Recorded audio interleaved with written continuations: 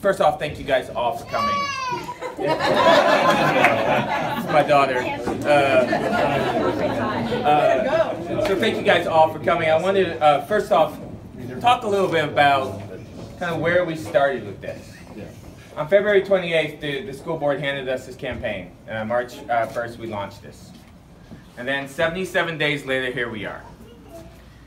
For those who came to the campaign launch, there was a bunch of thermometers over there, and I said, here are our goals. What are we going to do? How are we going to win this campaign? And I talked about knocking on doors, and we talked about raising the money, and we talked about sending postcards, and we talked about making phone calls. And the incredible work that has been done to reach those goals in the last 77 days has to be called out. We knocked on 4,000 doors, made 2,500 phone calls, had 5,000 conversations with voters just in the last couple weeks.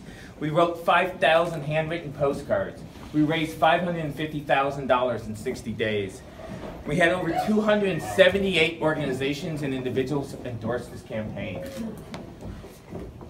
We sent mail to tons of houses. We had a lot of digital, we did television commercials, but at the end of the day, what won this campaign is everyone in this room. Was everyone who stepped up and said, I'm going to go knock on the door and make a phone call, or do something to get your neighbors to vote. And now we see this with like 65% of the vote.